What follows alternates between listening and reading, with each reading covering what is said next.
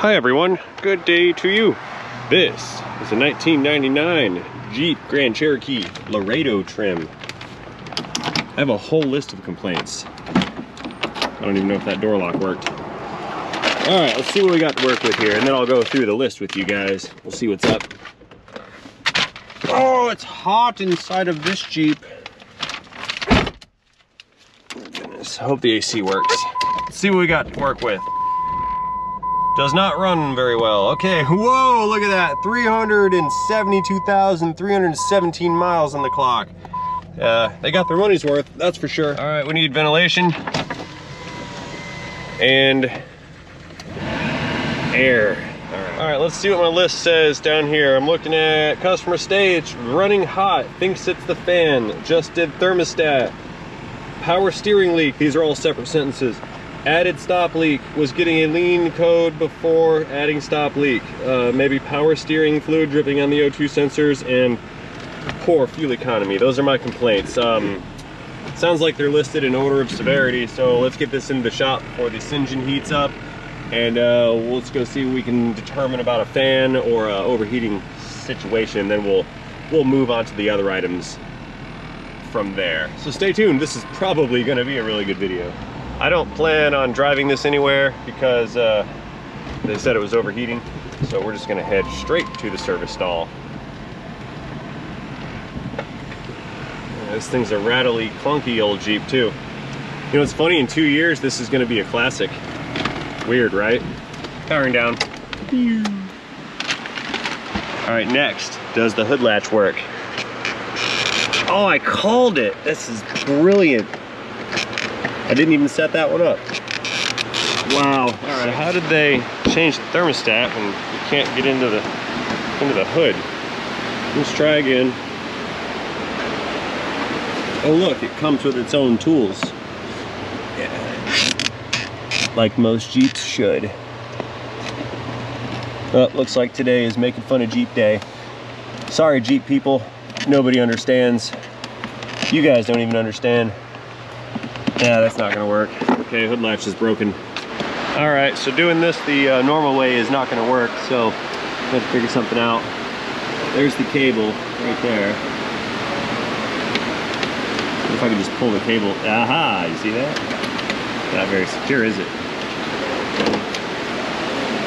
Jeep, I have defeated your security measures.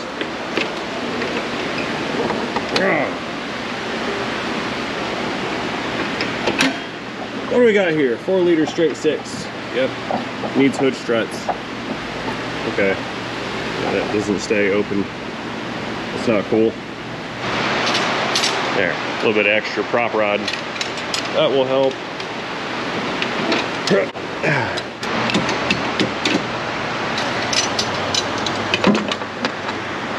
There. Now we're good. Okay, first things first is the cooling system issue. They said something about a fan. It's got an electric fan in there. We'll deal with that later. Let's see if there's coolant in it first. And the survey says, yeah, we're low. All right, well, there's no sense in beating around the bush on this thing. This thing's a very worn out old Jeep. It's got no coolant in it. I don't see any leaks anywhere, so I'm just gonna go ahead and go straight for the block test. Basically what I'm gonna do is run the engine, and I'm gonna use this little squeeze ball here to draw gases from inside the cooling system in through a little diffuser through a solution. A chemical reaction will occur in said solution, changing the color from blue to green or yellow if there are any combustion gases present in the cooling system. So I'm basically looking for a cracked head or a leaking cylinder head gasket or a long lost doodly-doo. Probably not gonna find any doodly-doos in the cooling system, but you never know. It is a Jeep. So let's go start things the engine, and we'll start to pull the gases through, and we'll see what the tester tells us. Restarting the engine. Now I recall this thing didn't sound very healthy when I first started it. I heard some knocking or some misfiring, something like that. So it's a possibility. I'm gonna find some combustion gases here. I have to take care to not suck up any coolant if possible, because the coolant will react to the solution.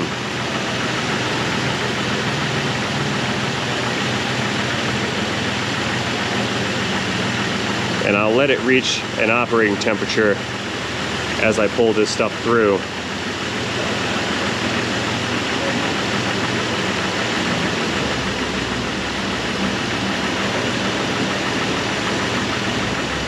If I do not find any combustion gases and I don't get a reaction out of this solution, then I'll refill the system and we'll look around for some leaks, because that means the coolant went somewhere if it was filled up all the way to begin with. Because our guy did put a thermostat in it, that's what they said. All right, I'm gonna let this warm up. I'll be back in about 5 minutes. Stand by. I'm still not getting very good results yet, or I'm not getting a positive. So I am gonna add a little bit of coolant in this, and then I'll continue to let it reach operating temp, and we will recheck it. Okay, we can circle back to this later. I'm gonna go ahead and close the system up. It's starting to expand a little bit. And the reason I'm gonna go ahead and stop testing for combustion gases is I've got the AC running and it's starting to get a little warm, but I have no electric fan activity. So we're gonna move on with what was mentioned earlier, something about a fan, and we're gonna see why that fan is not running. All right, I've rolled over my auxiliary fans, and that's gonna give us enough airflow over the radiator where it should not overheat. So now that the system is filled and we have airflow, let's see what we can see about this electric fan. Test our meter. Meter's running. Now, if we look right down here, we will see the connector for the electric fan. It's right there on the side of the shroud. And on that connector, we've got two wires. We've got a hot and a ground. So let's go ahead and probe those two wires and see if we have ground to this fan, or see if we have a positive to this fan. One of the two is missing. Right now I'm probing the positive lead. You see it right there? And we have no voltage. No voltage, so it's not getting any voltage to the fans. Let's check the ground lead. Again, we're probing ground. We'll move this over to positive. There it is. So we've got ground. We don't have positive. We have no high. So the fan is not being commanded on. Actually, both circuits are grounded. Look at that. A relay. Let's see if we have relays for the fans. Maybe we do. Maybe we don't. But if we do, they're probably going to be in here. Ignition, ASD, TCM power, da-da-da-da-da. No, wipers, OS2, fuel pump, horn, okay. Okay, I'm not seeing a fan relay here, so let's go pull up the diagram. Alrighty. Gone ahead and printed the diagram. So we've got our fan motor over here. Now that's been replaced. It looks fairly newish, the plastic's shiny. I know I've got a good ground right here, so this wire's okay. What I don't know is if I've got ground over here on the relay output. Oh, no, that's not ground, I'm silly. I do not have power on this circuit right here. This is controlled by a very crappy, oh, that sucks. Anyway, so that's all controlled by the radiator fan relay. Now, according to this diagram, that's located below the bumper under the right headlamp. I went to the Google machine and checked on that, and it is in fact buried in a location where I cannot get to it. Now, I located the fuse in the fuse box. I pulled that fuse. I do have power on one side of it. Fuse is good, so I know I have power on the other side of it, so I'm certain we have power going to the relay. I know we have ground at the relay. What I don't know is if we have control from the ECM to that relay or output from that relay to power the fans. So what I need to do to diagnose this is to get a hold of this relay right here and then probe these two wires in question and then see if the failure is at the relay or if it's going to end up being at the PCM. If I find I do not have signal from the PCM to the relay, then I'm going to pull the PCM connector and we're going to check the output there. And again, we've got the fuse right here. That's the 40 amp green one. That looks pretty good. That's in good shape. Radiator fan, fuse 40, so we know it's not that. I understand that that relay is down here somewhere under a piece of plastic, and I can agree with that because I can watch the wire, and the wire disappears somewhere, runs down and under, and then I lose sight of it. So I've got to pull all this stuff apart in order to track down that relay. Let me go see what they want to do. It's probably going to be the relay, so I think I'm going to preemptively order one, and then we can move on from there. Before I do all that, I do want to note that it is running a little bit hot right here. Where are we at? Like 215, 220, something like that. And I do have those auxiliary fans in front of the radiator, so it should not be overheating. I have checked the upper and lower hoses with a digital thermometer, thermal imager rather. We're gonna do that again. And it appears it does have coolant flow because the imager is showing heat on both of the upper and lower hoses, which tells me the water pump is pumping. So I have to wonder if we're actually running hot or not. That's 203 degrees. And then the lower hose is also about 200. I think we should see a better temperature differential than that. Yeah, 204, 205, and again, yeah, that's not enough. Okay. We may be in a situation here where there's more than one thing going on, because I know I have adequate airflow right now, but I should not have an overheating condition, and I do. So I'm also suspecting perhaps the impeller blades on the water pump are worn or destroyed, who knows. There's a lot of debris inside of that system. And I think I'm going to include a suggestion where I should remove that water pump for inspection. This thing shouldn't be running as hot as it is right now, even with the AC turned off, auxiliary fans in place, and the coolant level is full. It appears to not be circulating. So I would like to pop that water pump out of there, and maybe even the thermostat, and double check on that too. I'm not sure yet, but I know it's not good. This thing's in very rough condition. Okay, so I want to get to the fan control relay, which is under this fuse box, under this battery, and behind this headlight. I've got to pull this headlight to get to it. And now, fortunately and unfortunately for me, all of this is very broken. So it might come out easily, or it might be a real pain. Either way, I've got to pull it out, so let's get to work. And to make matters a little worse, the bumper is like lift up and it's hanging onto the bottom of the headlight. And I think that's the only thing holding this headlight in is the bumper. I pulled the grill off, and the carnage is even worse than I had originally anticipated. Look at all that. This whole thing is just broken. And all I need to do is get the headlight out. Yeah, again, the problem is the headlight's being held in by the bumper, and I need to get it like back and up and then out, and I can't because the lip on the bumper is too big. I might actually have to pull this bumper piece off, which I don't want to do. I mean, I can see my component. It's like it's right in there. It's right there. I just can't reach. Like we're so close. I can feel it. Come out. Why? Got it. Ah, there's the prize. Fan control relay. Right down here. So I just noticed this. Check it out. Somebody chopped this piece of the shroud out with like a cutoff wheel in order to gain access to this little module right here. So this has been changed before. That makes me wonder a few things. All right, so what I'm gonna do, we're gonna disconnect this and bust the meter back out.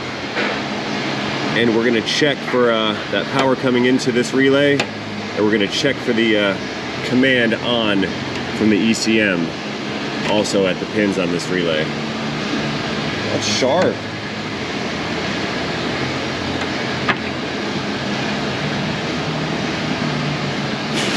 This Jeep is definitely not user friendly.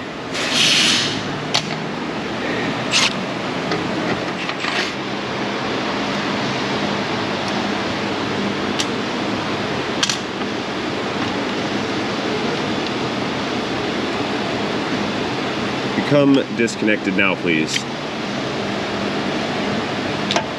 All right.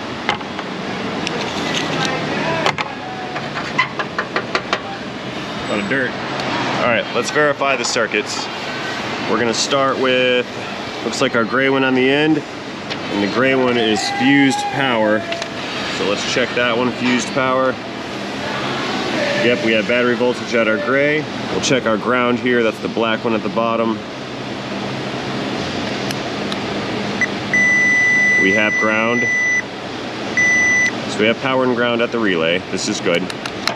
Okay, next I'm gonna go start the engine, run the AC full blast so the ECM tries to command this relay on, and then we're gonna check for power at our second pin, which is the green. I believe that's the one.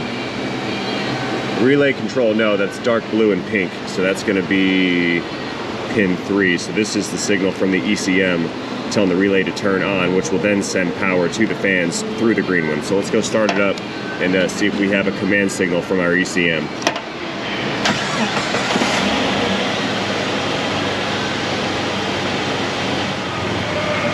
All right, we're full chooch on the AC, so I should have a signal commanding this relay on. Pin number 3. We're on millivolts, not volts.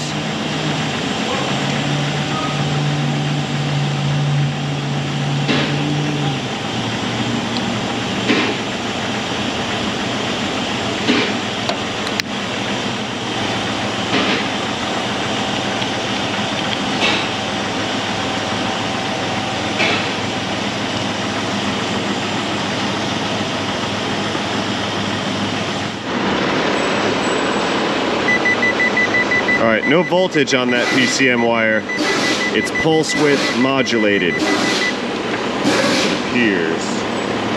Let's check for voltage again. I expected voltage there, but I'm getting a pulse to ground. So I'm assuming that's pulse width modulated, which is fine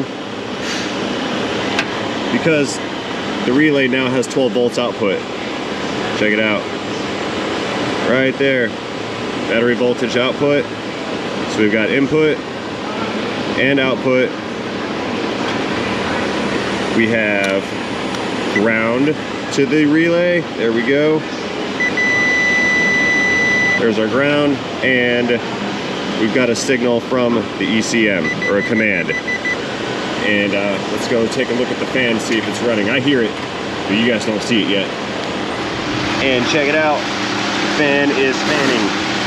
It is now operational. We got our old relay, new relay, and it is now functioning. Just to prove it out, and since definitive proof is never enough proof, I'll go ahead and swap the old relay back, and then we'll watch the fan not work.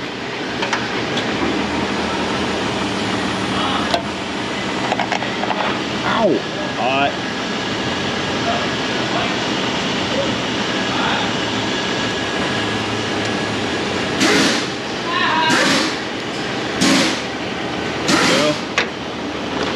Plugged in, and fan is off. We confirmed the relay has failed. But why? Because it's not an old relay. Yeah, this is fairly newish looking. Wonder what the deal is.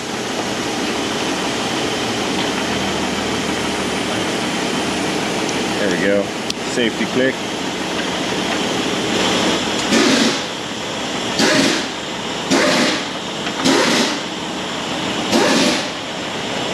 Maybe it failed because it wasn't bolted in all the way and it was overheating.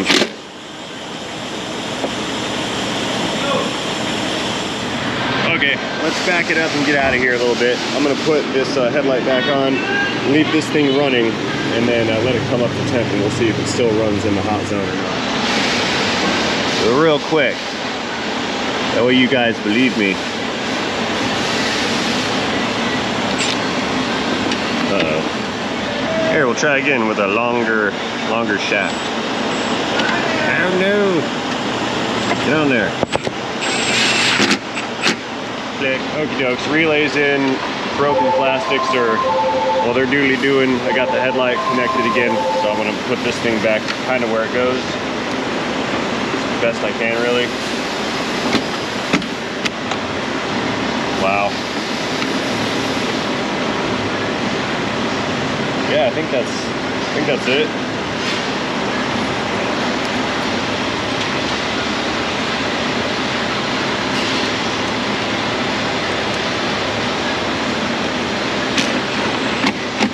headlight kick. Yeah, that's it. The rest of them are broken. But hey, the bumper's on the right side of the lens now. This is good. It's not good.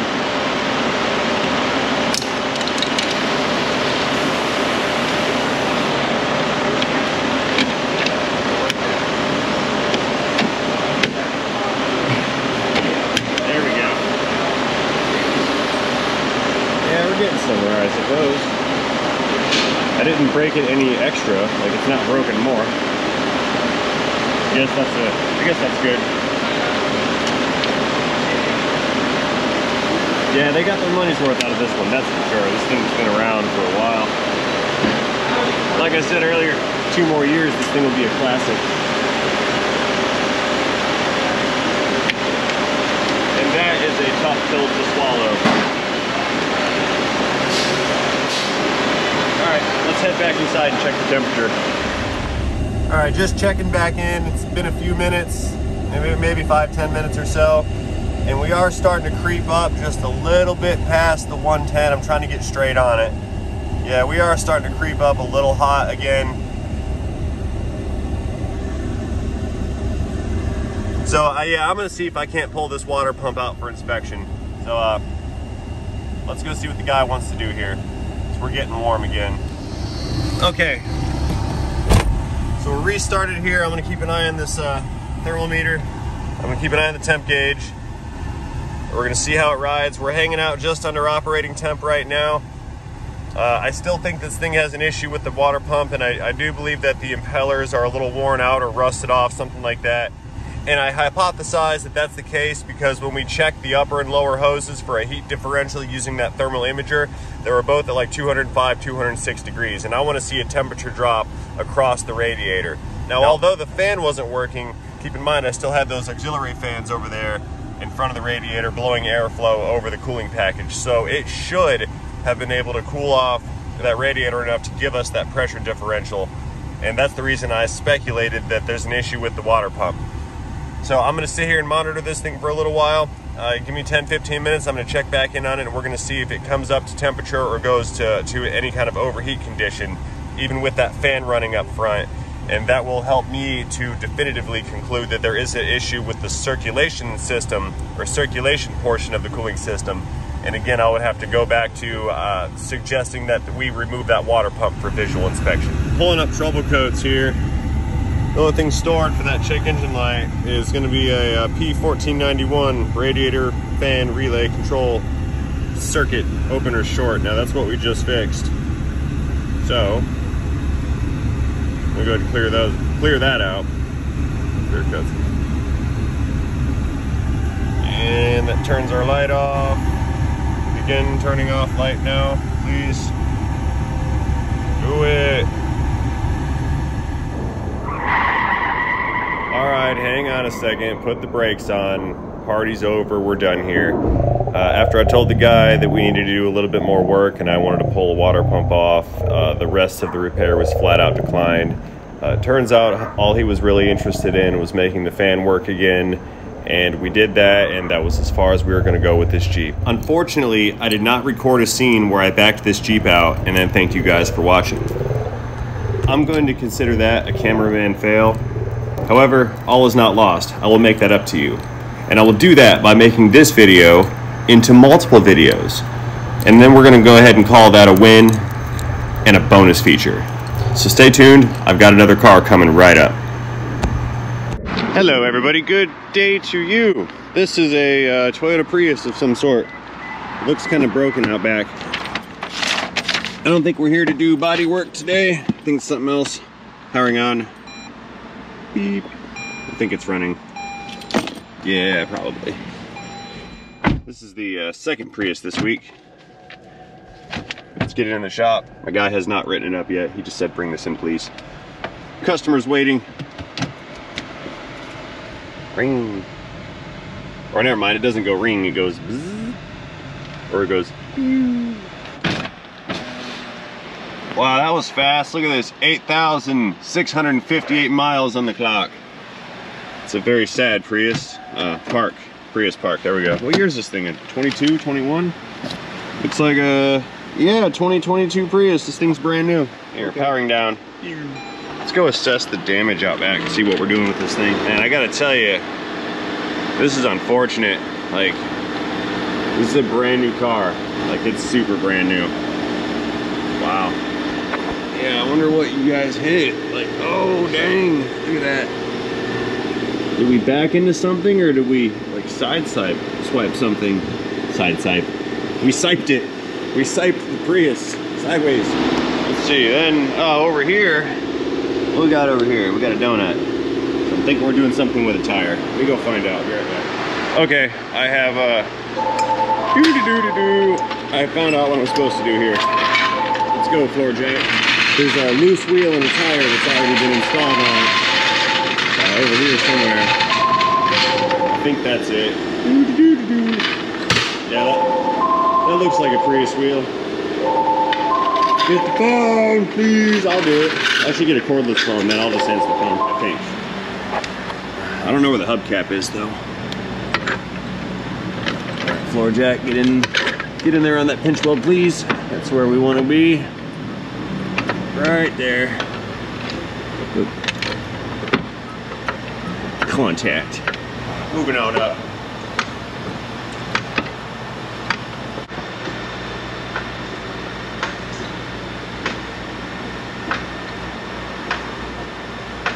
All the way up. Mostly.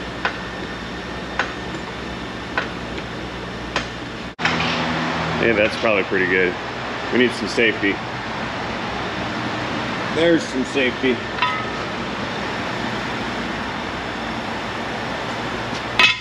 You gonna fit? No. You gonna fit?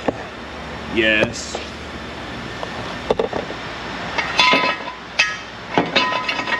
There we go. Now we're safe. I accept this. All right, let's see. We need a 21 and battery. Good. Okay.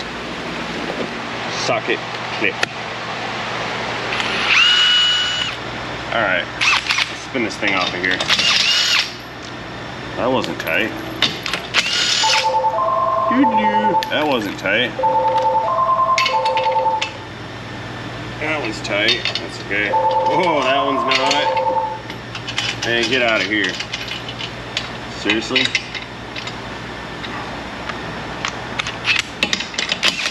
Well, that one had an impact. That was tight. Wow.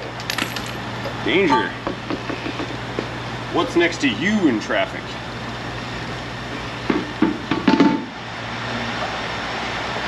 Alright, new tire coming in. Looks like someone already did the work, so I don't have to, which is cool.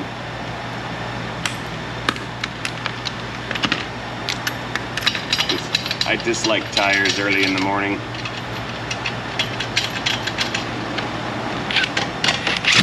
Click.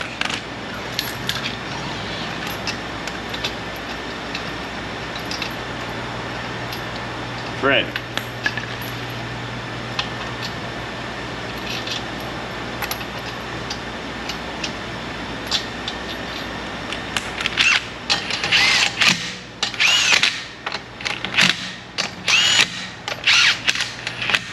There. All right. Jack stand. We don't need you. Prius coming down. Give our shaft a twist here. Here. Slowly. There. This one, yes.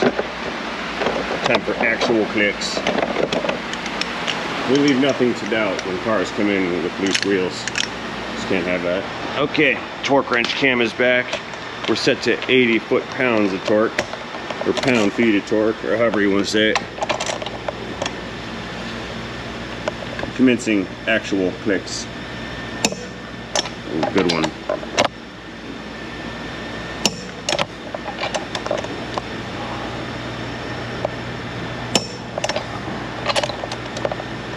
Now I just need to find that hubcap. We'll put this thing back on. Clickages. Let's get this out of here. Goodbye. Entering the Prius's back door. I don't see a hubcap or something. There's one. That's what we need. Fun fact, most hubcaps only go on one way. And usually you'll see a little valve stem printed on the back of it. Oh, there it is, there it is. See the valve stem, and then you see how the retainer ring has this notch taken out. Some of these notches are larger than this one, but it's still there regardless. Anyway, this is where the hubcap is oriented with the valve stem on the actual tire. So we're just gonna put that right there, like so.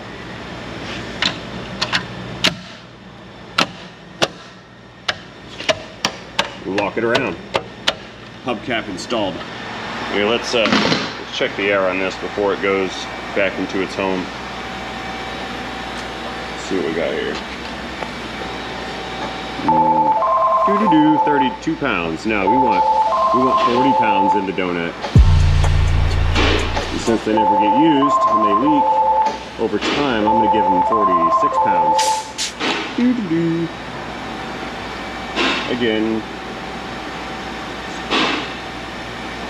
It's like the anti-hangover alarm. You know it's there, so you dare not come to work with a hangover.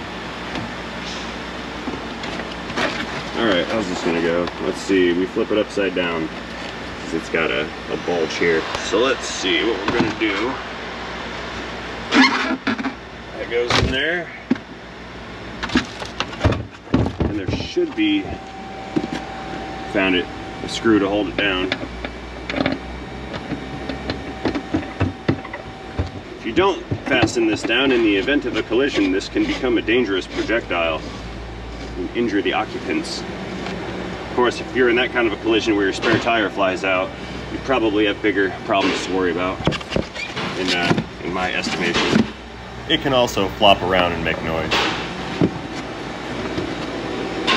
That goes there, that goes there. Good to go. Hybrid. All right, well that makes for an easy one to start off the day. Ow, let's see how this works out. Okay, restarting the Prius. That's it. Poof, it's on. Let's see, backing up. Tire pressure lights on. Those reset after achieving a speed of 25 miles per hour or greater, so I don't need to do any kind of relearn procedure. It does say it's ready for some maintenance, so looks like we skipped out on that oil change, that first oil change. Oh, for sure. It's even got the factory sticker in it, reminding you to come by for your complimentary oil change service at 5,000 miles. That was 3,600 miles ago, so I'm gonna assume they didn't do that. Feel bad for this car. Powering down. Pew. This is a Chrysler of some sort. Looks like a town and country miniature van. Customer states there's a warning indicator on the digital instrument cluster, and they would like that diagnosed and fixed. Nah, can't have that. You guys will kill me for making that sideways. Yeah. How do I start this? Oh no, there's it's back there. Starting the engine. All right. All right, let's see what we got here. Let's turn the radio down. We don't want to talk radio right now. Anyway, we got 59,435 miles on the clock, and there is a warning indicator right there. It indicates low tire pressure. The exclamation point indicates urgency, and then that is a cutaway shape of a tire, if anybody didn't know. See the tread on the bottom, and then the curves indicating a bulged sidewall because the tire's getting kind of squishy. That's a low tire warning indicator. And it's also got a digital readout. Shows you the right front, left rear, right rear. And it appears that the blinking one is the affected one. It's saying alert, alert, we have low pressure. I think we're supposed to have 36 pounds and we're down to 30, 30, 30, and 32. So I imagine that there's nothing wrong with this van at 59,435 miles except for a maintenance neglect issue. So let's just go air the tires up and we will see if that's the reason that this warning light's on. If it's not, I'll go drive it or something, and we'll see if it gets like some other kind of warning. But I think this is gonna be pretty cut and dry, kind of like the Prius we just looked at. So backing up the auto. Tire pressure. Yeah. Just go ahead and nuzzle this thing in right over here.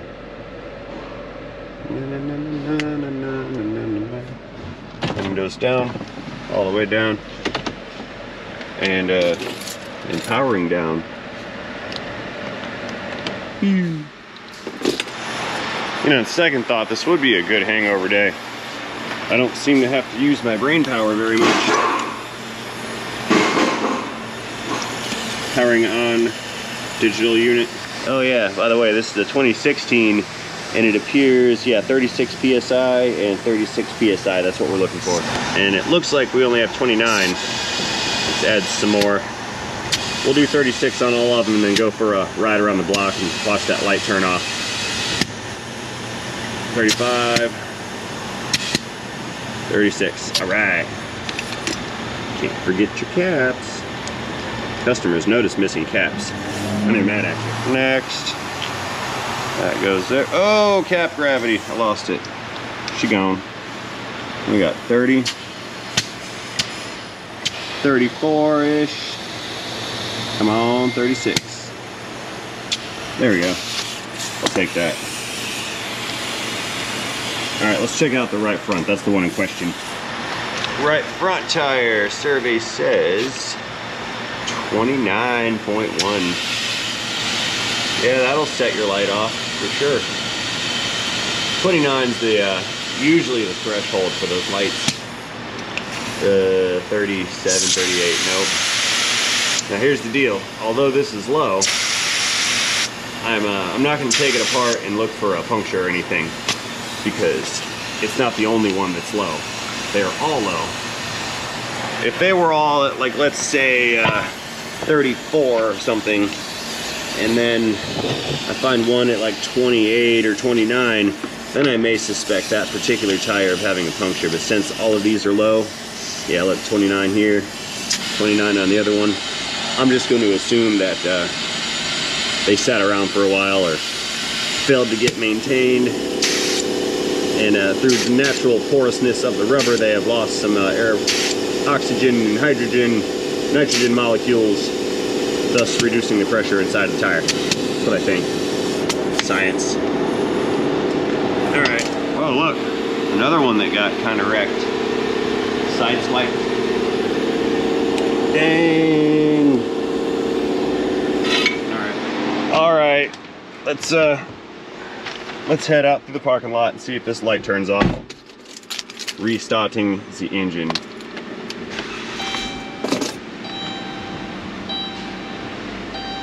All right, warning light, what's up? Let's see. Hey, the message is missing. I almost tongue twisted that. Okay, yeah. See how they're, oops. Let me undo what I just did. See how the pressures have not changed? That means the module inside of the vehicle has not asked the sensors for a report, so to speak, or they have not transmitted to the module on what the current pressures are. So we're gonna go drive just a wee little bit and just verify that this light comes off. And I know I didn't do that with the Prius. This particular customer didn't realize that that was a tire pressure light. I want to make sure I give him his car back with utmost certainty that the warning indicators are no longer indicating. So we're just going to go achieve a speed of 25 miles per hour, probably right here in the parking lot.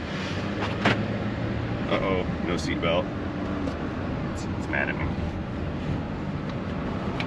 25, 88 miles per hour. Ah, right at 25. Beautiful. Yeah, 37, 37, 36, 36. I'll take that. That's fine. Okay, flipping, flopping this truck back around. Long range, powering down. We can give it to the guy with not a $120 bill. It's like $120 for a diagnostic hour of labor or something like that. I don't know, they inflated the prices, they meaning the powers that control our monetary system, and everything is ridiculously expensive. I was talking to a guy the other day, asked me for like an estimate via email for like a timing belt, and the dude was like sticker shocked to learn it was going to be like $2,000 something, and it killed me, because back in the day that same repair would have been $800-900 maybe, and that was expensive. And now you get half the quality of your parts. I dropped that. You get half the quality, twice the expense. Wonderful economics. All right, guys, I'm about to go on an economic, socio-political rant. So before I do that, I better go ahead and end this video right now. And in doing so, I will thank all of you for watching this video. I hope you enjoyed this hybrid video, pun intended, with the Prius. If you did enjoy this hybrid video, please feel free to let me know about that by tapping that like button down below. If you did not enjoy this video, I get that, because this was 2 shorts. And there wasn't like a lot of repair content here. So if you didn't enjoy this video, just go into my video library on the homepage and find something else to watch. And maybe you'll enjoy that one. Ending shameless self-promotion. So again, and as always, thank you for watching. And most importantly, don't forget to have yourselves a great day. See you guys later. Ending Chrysler Dodge product repair video.